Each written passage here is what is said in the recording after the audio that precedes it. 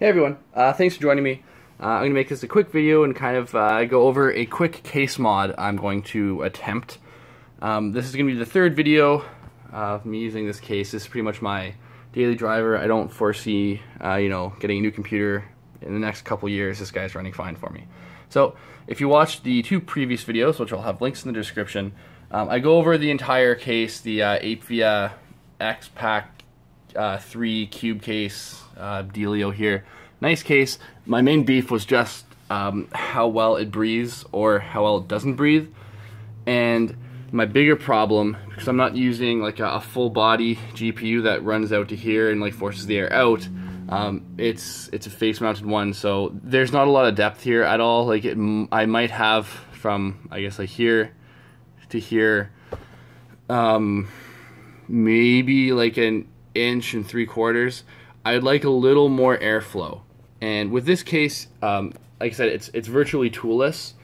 This really just mounts up like that. You kind of get the idea, you know, like that.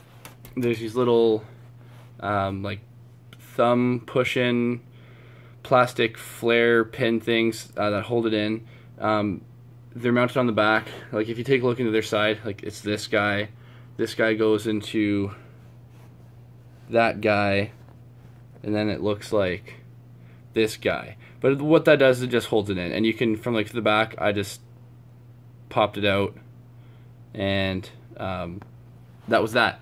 What I want to do is, now that I have this off, I'm going to use this as a template, because I've been running my computer with like the whole side panel off, and it's just getting dusty and dirty and full of crap. But I'm trying to just prevent overheating.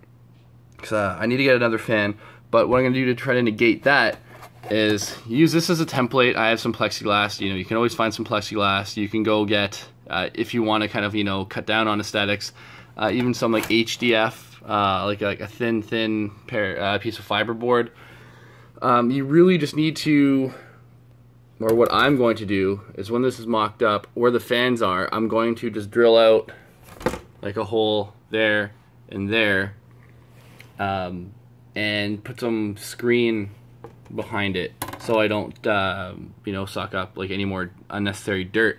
And what I'm gonna do there is, you know, it's just gonna have that much more airflow, so it's going to be, you know, cooling the GPU that much better. Instead of recirculating like the kind of cool air, it's going to be like sucking in right through there and then out, or I guess even up, because I do have the exhaust fan on the top. That's what I'm hoping, and that's going to be a super easy next video. The only thing is just time constraints. I do have plexiglass laying around, so I'm going to work on that. I got 2 days off coming up, so I'm going to try to cut that. But anyone that has this case and wants to try it, you know, go ahead. This is a super easy mod. I'm going to have a part 2, hopefully in the next week. Like I said, I don't have a lot of time, but I would like to follow up because I think this is going to help with the computer. That way I can kind of watch temperatures.